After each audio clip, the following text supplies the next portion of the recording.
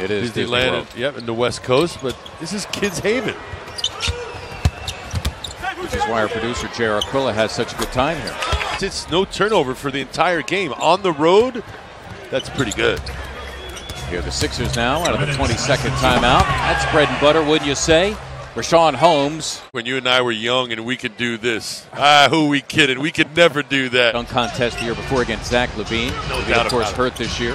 Yeah, and I thought not just Levine, but I thought Gordon looked a little unhealthy as well. Not as bouncy as he was 12 months ago. Still think he's a born four, but they're going to use his athleticism at the 3 spot. Wow. Talk about athleticism. Talk to me about athleticism. Wow. Recently is, after missing 2 free throws against the Lakers, he asked the assistant coaches to go find a gym so he can get some extra shots up. They said no. McConnell escapes along the baseline. Stauskas, good corner three-point shooter, drills it.